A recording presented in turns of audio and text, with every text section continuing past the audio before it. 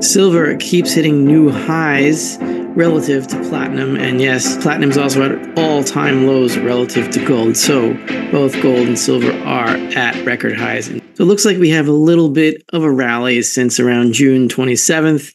I would be a little cautious of it, though we could get whipsawed here because it looks like open interest has gone too high, too fast in the gold market, which is reflected, of course, in the silver market. It doesn't necessarily mean that this rally won't be sustained, but it does mean to stay cautious here and not to buy fully emotionally into this rally since June 27th. We could see a few more drops from here in the short term.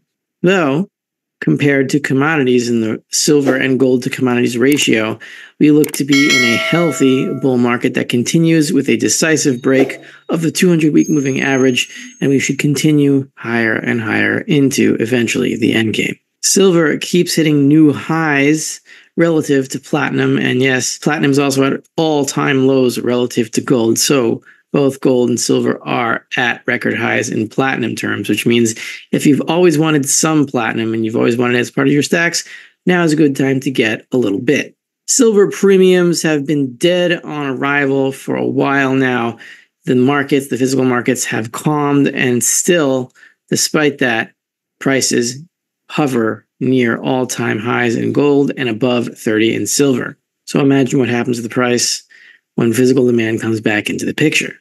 We have word out from Bloomberg that Saudi Arabia threatened to sell a bunch of European bonds if Russian assets were confiscated, which has me thinking, what is going on behind closed doors between Japan and the US? Very easily, Japan could threaten to sell a whole bunch of treasuries if the US does not lower interest rates and erase the spread between the yen and the dollar, which is weakening the yen, which is now near 162 yen per dollar, a 1986 low. There's a lot of threats going on behind closed doors. We just don't know what they are. World something, organization of whatever. What is it called? The New World Order? Who knows? And finally, as I wrote on the Endgame Investor on Substack, the unemployment numbers show that we should be in the next, and I believe final recession anytime now, because it's been 14 months since the unemployment rate bottomed, and that's usually how long it takes between the unemployment rate bottoming and the next recession to become official. And this one is going to be a nasty one because we've got a lot of banks that are hundreds and billions of dollars underwater. Before we get to the slides, this week's Silver Report is brought to you by Fortuna Mining, symbol FSM. What's the S for? It's a legacy letter for silver because we all know where they came from and we all know where they're going. The latest news from Fortuna Mining is good news, symbol FSM, Vancouver, British Columbia, July 9th. Fortuna Mining reports production results for the second quarter 2024 from its 5 operating mines in West Africa and Latin America.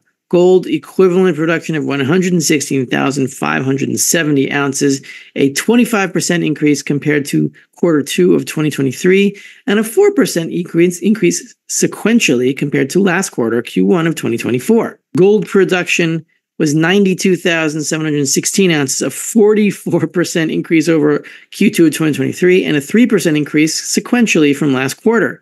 Silver production is down, but it is more than made up for by the increase in gold production. As we see, Fortuna is becoming more of a gold miner as we move into the months ahead.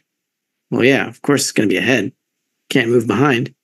And if you look at the 5-year log chart, we can see here that we are at one of the final resistance zones of the last 5 years that we touched in October 2021. If we can break through here and sustain it, we could be in a new trading range for Fortuna in the medium to long term, and we won't have to deal with the $3 to $5 zone anymore as we head into an environment where precious metals become more and more recognized as money by the public. I did notice yesterday, meaning Wednesday of this week, that there was some pretty good signs of strength in the miners in general, and Fortuna being one of the stronger mining companies. I think this stock will continue to outperform. And as full disclosure, I do own FSM. And so with that, let's get to today's presentation. So anyway, we have this open interest chart. You can see here that open interest has really climbed since the June 27th bottom in gold. And of course, silver follows gold here. I'm using the gold chart as a proxy. So June 27th, we had a low of about $2,300. And now we're at close to $2,400. I think $2,380 last time I looked, or wherever it is now when you're watching this. I don't know. So we had a low here of about 440,000 contracts on that low in the gold market, and now we're at 530,000. So that's 90,000 contracts. Not much of a price move, but a big move in open interest. That's making me a little bit nervous. Really nervous. It's more that I'm just being cautious here. I don't quite trust this rally in dollar terms, at least. I'll show you the rally in commodity terms, which is much more promising. I still think there could be some whipsawing action in the days, maybe week or two ahead. Just stay cautious here and expect it and play nice, basically. So that doesn't mean that this is a fake rally. It could be real, but because you look here in March, and we did have a major rally in price here and a huge rally in open interest. And then what we really want to see is this, though, right?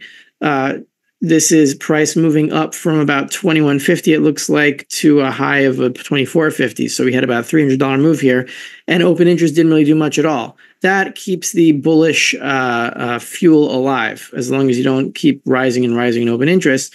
So remember when open interest hit an all-time record of 850,000 contracts, that was in the eve of the March smash, which took a lot of people out of the game, unfortunately. So for that reason, just stay cautious here. If you're trading, especially if you're stacking, doesn't really matter that much because premiums are very low right now. And you can still get a pretty good deal on physical. Call Miles Franklin and mention Arcadia Economics, of course. I don't remember if I talked about this previously 2 or 3 weeks ago, but silver is at an all-time high relative to platinum. This is actually the platinum to silver ratio, how many ounces of silver it takes to buy 1 ounce of platinum. Now, I don't recommend stacking platinum. I never did. But if you've always wanted some platinum just to diversify, just to have it because it is a really cool metal to own, now would be the time to exchange some silver if you have any extra or too much in your safe, or it's too heavy or whatever, you want to free up some room. Then you could take some of your silver and buy some platinum at a very good deal right now. It's about 32 ounces. You see here the ratio is 32.07. That's what it is today as well. So it takes 32 ounces of silver to buy 1 ounce of platinum, and we've only gone below that one time in history, and that was in 1980 when we were about 18, close to 15 to 1. And there was that 15 to 1 ratio again in Endgame. I guess it also goes that way in platinum as well. But yeah, you're not going to get much better prices than this, I don't think, in terms of platinum for silver if you want to do some trading. Or maybe Miles Franklin will take your silver and give you some platinum. Could be. Ask Chris. Maybe he knows. He would know. It's his channel. Gold at all-time high versus platinum. One more thing about platinum, you can see that if you want to trade some of your gold, I am not trading gold for platinum. I don't have that much gold, and I want to keep it. But if you have a little bit more than you want and you want some platinum instead, it's a good time to trade some gold for platinum if that's what you want. Silver premiums are dead on arrival. We're at 7.96%. Premium on junk silver relative to the spot price. This is almost prior to SilverSqueeze. SilverSqueeze is right here where I am circling at the beginning of 2021. There was this big jump on SilverSqueeze, and then we moved up from there to about 50% right before 2023, about October, November 2022. And we've been going down ever since. Demand is kind of soft right now, and I see that on my channel as well.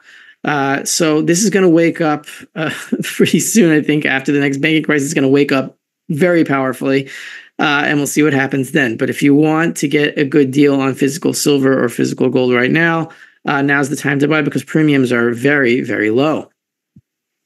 Silver versus commodities continuing a healthy bull market. So we talked about how I don't trust the dollar rally so much, or the current one since June 27th, very minor short-term rally here. But what I am seeing on silver versus commodities is that we have broken decisively through the 200-week moving average. We broke through it once here, and we settled back down to test again, and now we've broken through it again. So it looks like we're decisively above the 200-week moving average. This is a very rare signal as goes silver bull markets relative to other commodities. It means that the value of silver is rising relative to other commodities because its moneyness is starting to wake up again. And the logical way that works is that other commodities do not have monetary demand. Silver has monetary demand, and everyone needs money. Therefore, everyone needs silver. as the moneyness of silver is recognized. So this bull market should continue higher and higher as the moneyness of silver becomes recognized as the dollar fails, because as the dollar fails, people with currency are going to realize that they have nothing and they're going to need money, and there is no spontaneous agreement on money. It has to go back to the past, and the past is gold and silver is the public and gold is the banks. That's how it is. That is monetary reality, and there's no arguing it, really. I mean, you could, it just doesn't make any sense.